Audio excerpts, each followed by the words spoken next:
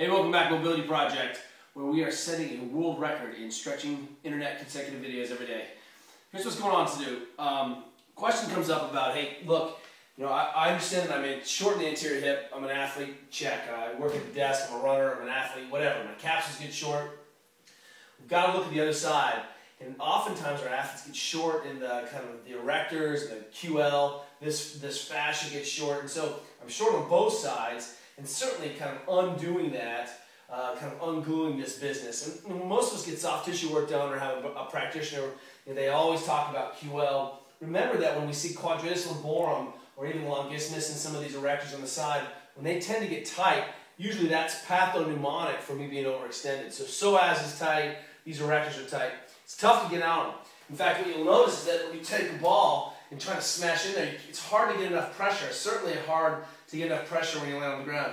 Much better way is to get your feet up on something, which basically puts your pelvis in a little bit of flexion. You drop that, and then you can really get some good pressure in there. Now remember, think about these tissues as supporting hundreds of pounds of force. I mean, you got to peel them apart and give them some love. So start right above your bum and just kind of sandwich laterally, right above that crest on your hip bone, and you'll find some business there. And then just think about moving kind of back and forth on it. Set the tone, get some moving going. When you find something tight, hang out and just kind of work it and back and forth. So homework number one, see if you can unglue this short back. And it's certainly a big piece of the puzzle when we see athletes tight and short in this position. It's also, most of the time when we're mobilizing, we're not big fans of trying to stretch your back out, but it's definitely appropriate to go ahead and actually stretch that low back. And the easiest one that most people think about is some kind of twisting rotation. I'm lengthening this tissue here. Shoulder drops to the side. I think about sitting long. Bring that hip over. That's fine. Well, a couple other variations. Cross your leg and even fold forward, and you can kind of hit some of those tissues. Whether you decide to kind of tack it on a soft tissue sliding surface piece first or come into this corner as the second piece, that's fine.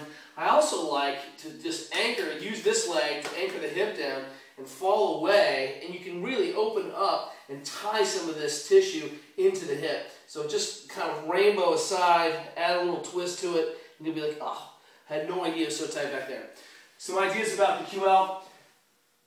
Dink around with that for 5, 6, 7 minutes, see how that goes, how that affects kind of the tightness in your low back, and how you can get much more neutral pelvis. Second piece today, you got to find some sticky ribs. So take your trigger point ball, take your lacrosse ball, and I want you just to spend 2 minutes each rib, starting from the top. I'm going to go on that first kind of the mass of the trap. I'll do on the side, you can see it. I'm going to lift up, drive that thing into that first rib, and then try to get that arm up overhead. Also can hang out to the side a little bit, find my tight corners. I'm doing a lot of snatching. Ooh, that's where I'm tight.